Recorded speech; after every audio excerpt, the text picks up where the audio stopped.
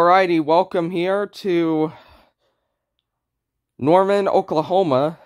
Today we have an abandoned Johnny Carino's Italian restaurant. Let's go ahead and take a look at this place. So this Johnny Carino's actually was an old school looking one. Literally.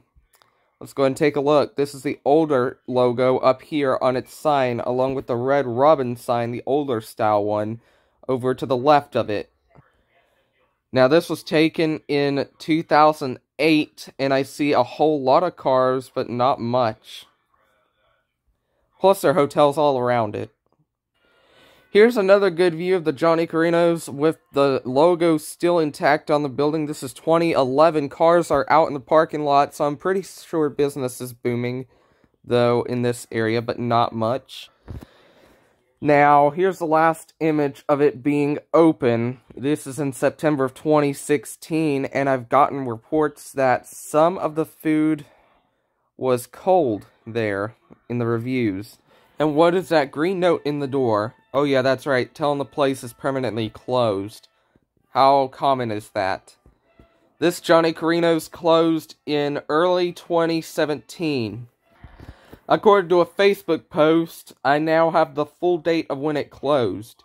It closed on January 31st of 2017.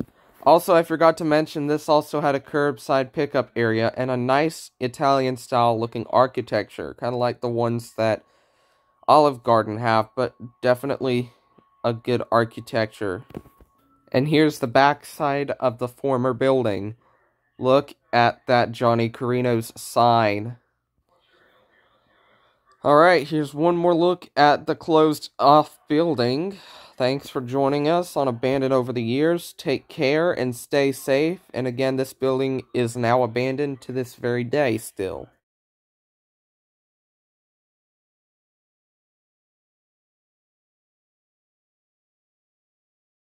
Carino's brand is still around, so this might have been an underperforming store when it did close in 2018. Obviously, they had a newer logo in 2008. An older logo.